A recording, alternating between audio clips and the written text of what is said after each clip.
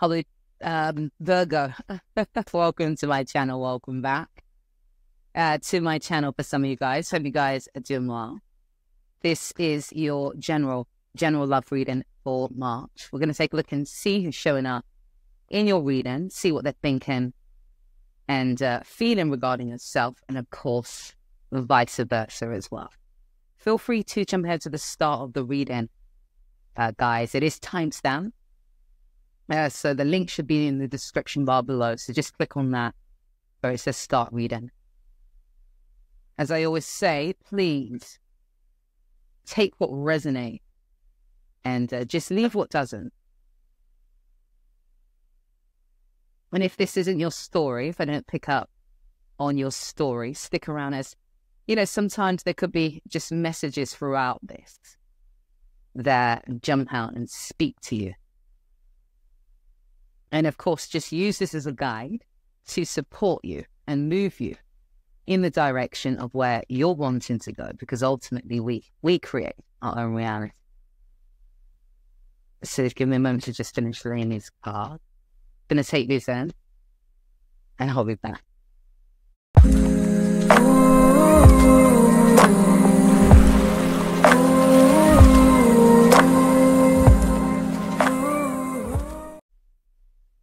Okay, so Virgo, let's start. We'll read it. And of course, take whatever side resonates with you guys, and picking up as this being your side, the person that you're dealing with over here, but you can always flip switch whatever side just kind of resonates the most. All right, so just touching on the past. I wanted to clarify some of these cards because I want to see, I'm not sure whether it yourself or this person who has someone else, because in the past it seems like you couldn't move. There was this feeling of you being stuck, unable to move forward, and just kind of keeping certain things to yourself. And I'm not sure, I wanted to clarify that. I wanted to just clarify before I start really diving into this reading.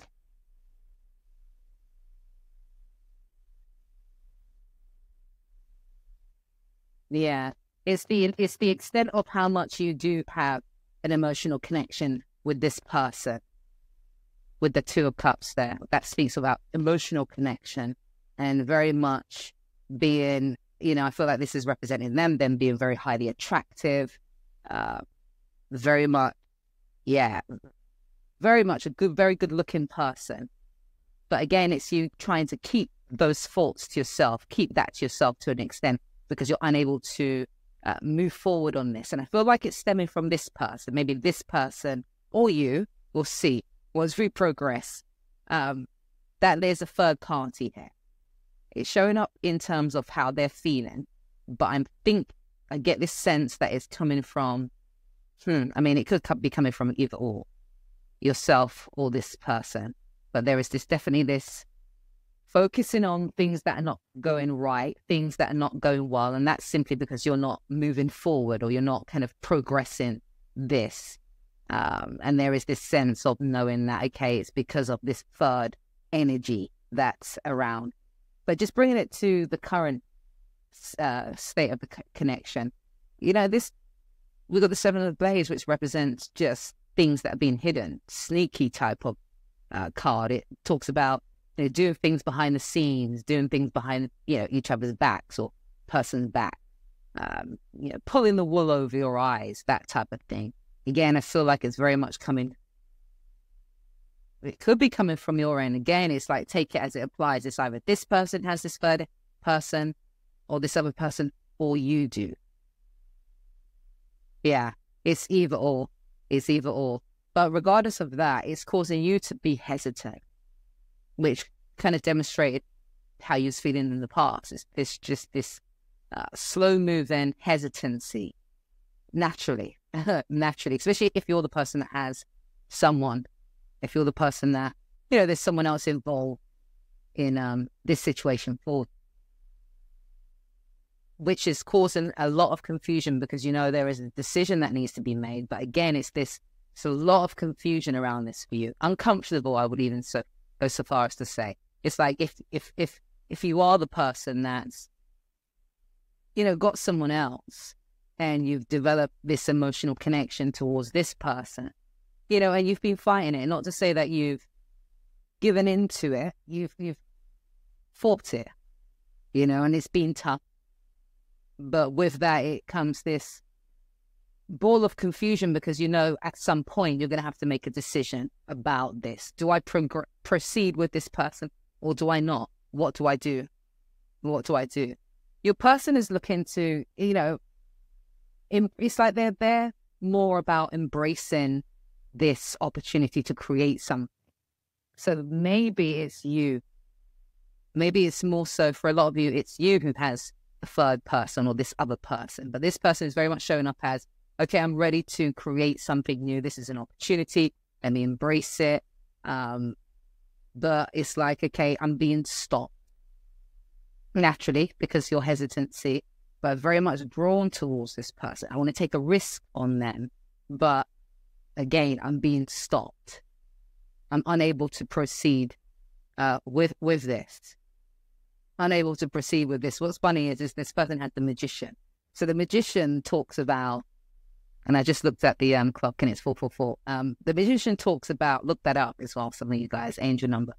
The Magician talks about, you know, having all the tools and the resources to make something happen. Yes, sometimes it deals with manipulation, because of course, if you have certain tools, you're able to manipulate. But this is more about them having a level of belief that they can move this along.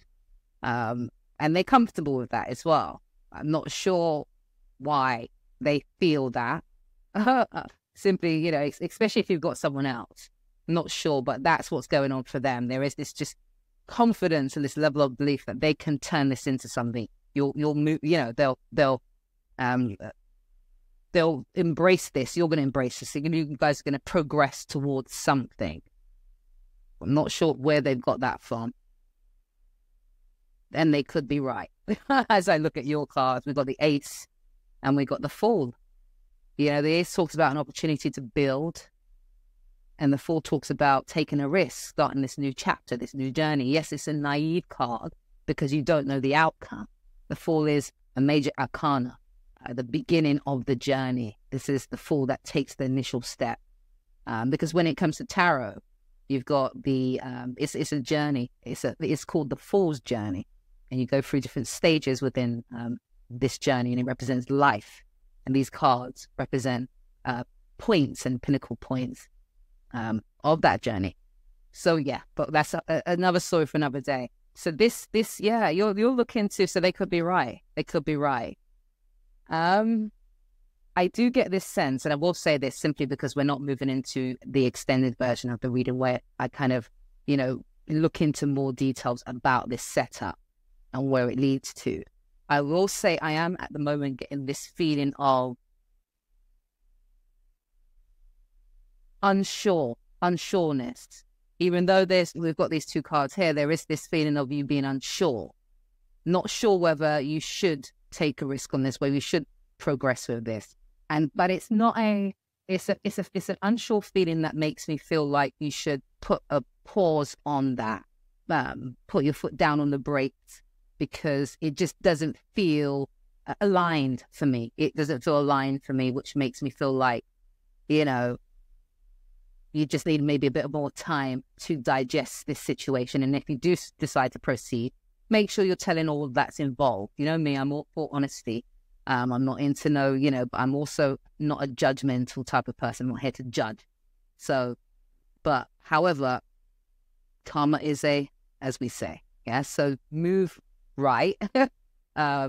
Ultimately do what you feel you need to do, but make sure you're moving right in the process. Yeah, as I said, karma is So hopefully this is giving you some form of clarity. For those of you who don't know, I do weekly singles and love readings.